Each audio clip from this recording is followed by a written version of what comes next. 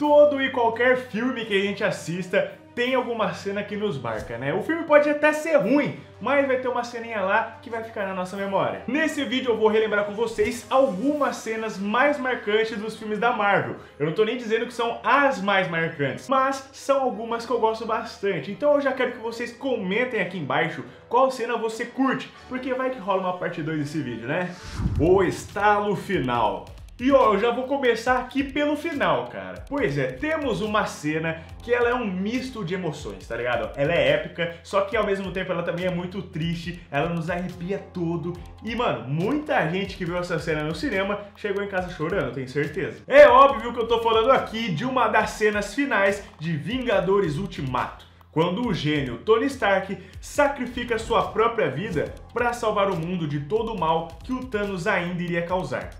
O cara percebeu que só tinha uma chance, então roubou as joias do infinito da manopla do Titã Louco e deu a própria vida para salvar os outros. Para quem não se lembra, o poder das joias nunca poderia ser suportado por um humano. Mesmo com o fato do Tony estar usando a armadura do Homem de Ferro, não foi o suficiente para aguentar o tranco de usar as joias. Se até o Thanos ficou machucado, imagina um mero humano mortal, né? Essa cena foi pesada, mas foi uma das cenas mais marcantes da Marvel até hoje. Briga de gigantes. Se tem um tipo de batalha que sempre é épica, é quando um herói luta contra outro herói, né? Porque a gente que é fã, a gente fica pensando pra quem que a gente vai torcer, mano. Só que nessa luta que eu vou mencionar aqui agora, a gente nem precisava torcer de verdade, porque era uma luta armada. Tá ligado? Essa luta rolou numa arena, então os dois foram preparados para se enfrentarem. A luta do Thor e do Hulk lá no filme Thor Ragnarok é extremamente divertida e muito irada de se ver, né? Porque desde Vingadores 1, lá de 2012, a gente já queria ver de verdade os dois caindo do soco, né? E finalmente em Thor 3, a gente teve esse sonho concretizado de fato, de uma maneira nunca antes vista. O mais interessante é que o que aconteceu não foi algo que aconteceria normalmente, né? Porque o Thor estava sem Mjolnir e sem o cabelão dele. Ele ainda estava tentando entender melhor os poderes que ele tinha e tudo mais. E o Hulk estava só querendo brigar por brigar mesmo, né? Mas ele queria ganhar. Mas essa já era a versão do Hulk aí, que era um pouco mais inteligente, né? Ele conseguia se comunicar melhor. E a cena fica ainda mais engraçada, só da gente lembrar que o Loki tava lá no camarote, vendo tudo, mano, e morrendo de medo de tomar um pau do Hulk mais uma vez. A cena do elevador.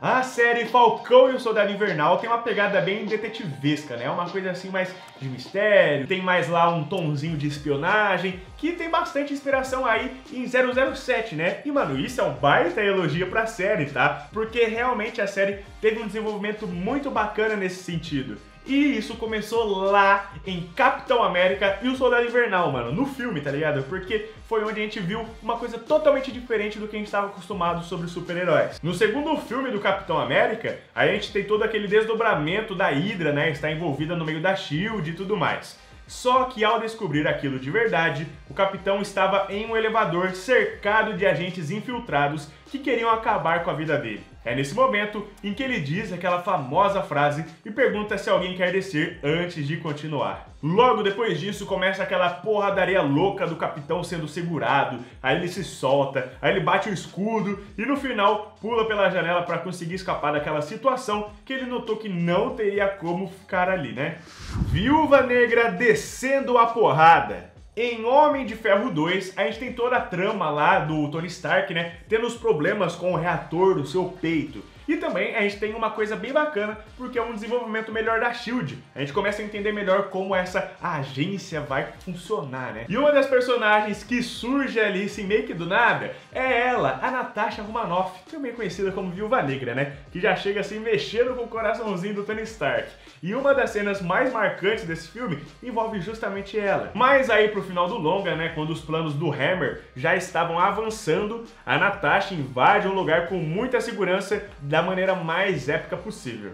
Com muita porrada e alguns equipamentos para acabar com os seguranças, ela faz umas acrobacias loucas e consegue criar uma das cenas de luta mais da hora do UCM até hoje. E assim, né, lógico que não dá pra comparar essa luta, como por exemplo a luta lá do Hulk e do Tony Stark em Vingadores Era de Ultron, mas que tem muita gente que ama de paixão essa cena, tem sim, mano. A dança do Baby Groot. Agora, saindo um pouco aí dessas coisas de porradaria e tal, a gente vai pra uma cena que é mais fofinha, tá ligado? É tão bonitinho de ver o Baby Groot dançando logo no começo de Guardiões da Galáxia Volume 2, mano. É o Baby Groot, cara, desse tamanhozinho se dançando, é a coisa mais linda. A cena em questão é a que abre o filme, né? Quando o Star-Lord, a Gamora, o Drax e o Rocket estão lá tentando explodir um alienígena. Enquanto tudo isso rola no fundo, o Baby Groot coloca play na música Mr. Blue Sky e sai dançando por aí que nem uma criança feliz que acabou de conhecer uma música nova. E mano, tem uma coisa que pouca gente sabe, mas que não é difícil de achar essa informação aí pelas interwebs, é que o próprio diretor James Gunn foi quem criou aqueles passos de dança e fez a coreografia que foi usada como base aí na montagem dos movimentos do Baby Groot. A cena mais épica de todas. Só pra avisar que a gente vai ter uma menção honrosa ainda, tá? Isso aqui é tipo o último da lista, mas a gente tem mais uma menção honrosa, então aguarda aí. Mas beleza, voltando pra cena épica, mano. Agora, mano, essa aí... Ai, rapaz do céu, só de lembrar já dá uma felicidade imensa, tá ligado? Porque o bagulho é épico, tá? O bagulho é épico. É uma coisa assim que todo mundo, enquanto via, não acreditava, tá ligado? Eu lembro do cinema pulando, gritando, todo mundo eufórico, cara. Durante a luta contra o Thanos, logo antes de convocar todos os Vingadores pra partir pra briga, o Capitão América consegue puxar pra ele o Mjolnir, o famoso martelo do Thor. E só de lembrar disso, mano, eu já arrepio aqui o braço, que absurdo. E ainda nessa cena, né, outra coisa que é épica demais é quando os heróis chegam com os portais do Doutor Estranho, mano, pra se unir ao combate contra o Titã Louco. Toda essa sequência aí, desde o Capitão América, o Homem de Ferro e o Thor brigando com o Thanos, aí o Capitão pegando o martelo e os outros heróis chegando, é tudo épico demais, mano. Na moral, dá pra ficar uns bons minutos arrepiados só de ver essa cena. Tony Stark no tribunal.